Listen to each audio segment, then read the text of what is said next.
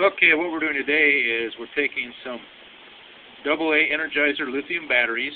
This is lithium, not lithium ion. Lithium ion are the rechargeable. You don't want that. You want the lithium battery. Lithium battery has carbon for the one of the electrodes separated by plastic, and the thin sheet of lithium. So we're going to take this lithium, cut the ends off with a tube cutter, and wrap it around a metal rod and shove it in the water. So it's going to take and convert into lithium hydroxide. And lithium hydroxide is what we're going to be electrolyzing and trying to turn into lithium-6, weaker form of that. That is used at the nuclear power plants. So that's what we're doing right now. Now, the lithium is lighter than metal, so if you put lithium in water, it's going to violently react, and it could get enough oxygen to start on fire. So we need to put a wrap around a rock or a rod or something and throw it in the water so it stays submerged. So when it's converting into lithium hydroxide, the air, the oxygen intake will be reduced. Because once you get a lithium fire going, it's very, very hard to put this stuff out. You can't just put it out with water. So you got to be very careful with this stuff. We're also using blue nitrate gloves to do the work.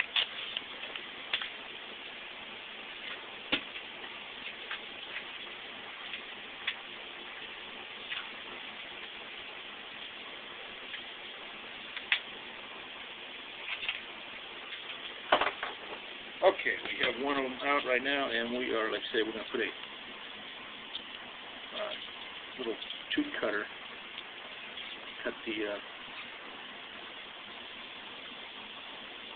lithium. Here's the rod we're going to use to wrap around the lithium so it'll stay submerged in the water.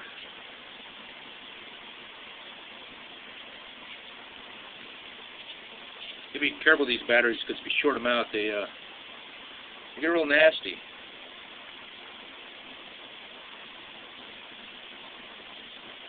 I guess if you could probably push too hard on this tubing cutter and shove those elements into each other, the carbon and the lithium, you probably could start a fire that way. So you want to be careful with how you cut it. You turn them back and forth, the ones that just keep threading.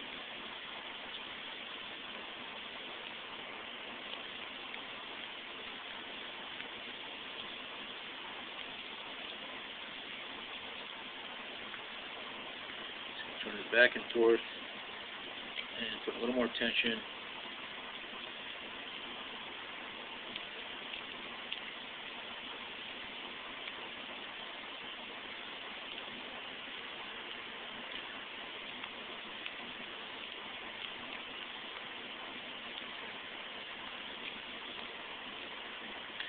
And lithium oxide, or lithium will oxidize very quick in the air, so you want to have your water, everything standing by. So you want to do this work really fast.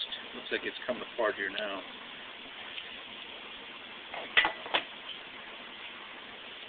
You also want to have safety glasses on. There we go.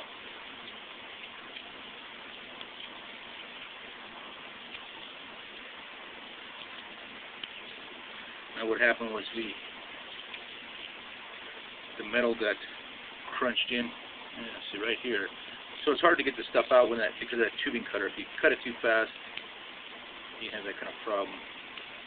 So the next thing is getting it out. So what we're going to do, we're going to cut the other end off also, so maybe we can push it out. So if we can't pull it out,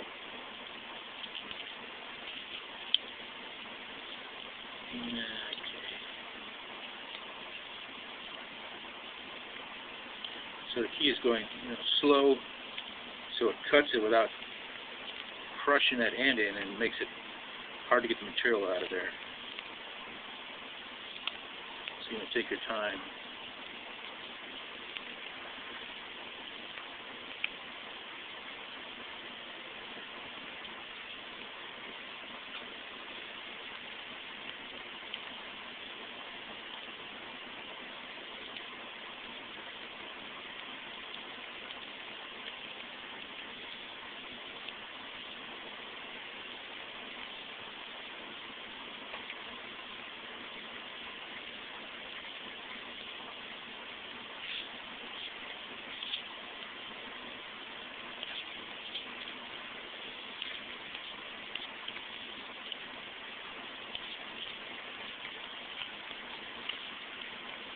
Okay.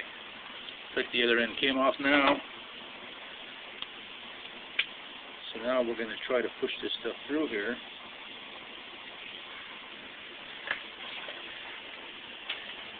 And we're going to use a pen and not something metallic, so it won't cause any shorting out here.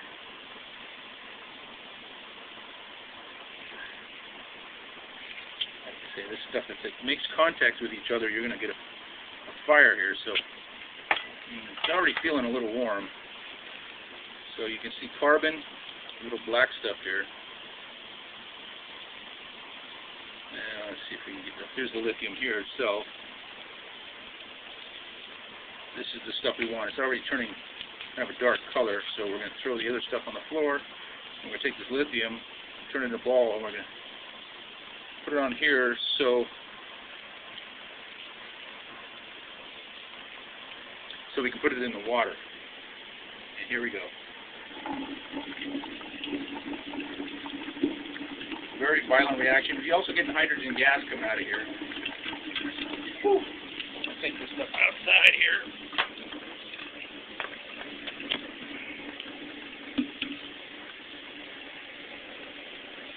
The other thing, you got hydrogen gas is being produced, so you don't want to have this around flame or anything else. It's basically all gone. All you have is that little piece right there. And we're going to do two of these. So this is the first one, and we're going to do one more battery. So there you have it.